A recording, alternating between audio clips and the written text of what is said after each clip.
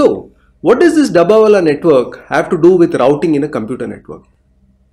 Actually, there are several analogical ideas in the two networks. For example, just as every home cannot be connected to every office, if we have to do that, you would need a dedicated Dabbawala to go from each home to each office. In a similar way, every computer in the world cannot be directly connected to every other computer. So hence, there is a need for some sort of hierarchy through which the packets can reach from the source computer to the destination computer. This hierarchy, it turns out, is fairly similar to what happens in the Dabbawala network. So there is a source Dabbawala who actually carries the Dabba from the home to the nearest routing station or the train station.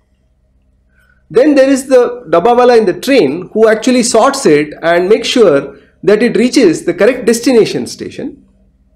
And there is the third Dabbawala who takes it from the destination station to the office. Now in a network, there are two entities which perform this function. The source and the destination actions are very similar. Hence, both these functions are carried out by an entity called the switch. The job of the switch is to know the locality, that is, it knows how to go from the source computer to the nearest router or the nearest point on the internet. Then the router, which is the analogy of the train Dabbawala, knows how to take the packet along the internet to the nearest point to the destination. So we have a switch and a router. These are two devices which are useful for routing your packet from the source to the destination.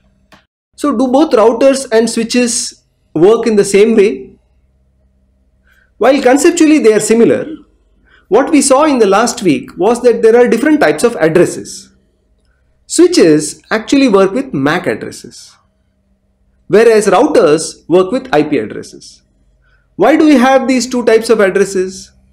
This is required so that routers can form a table of addresses in the internet so that they can reach the packet from the source point on the internet to the destination point on the internet.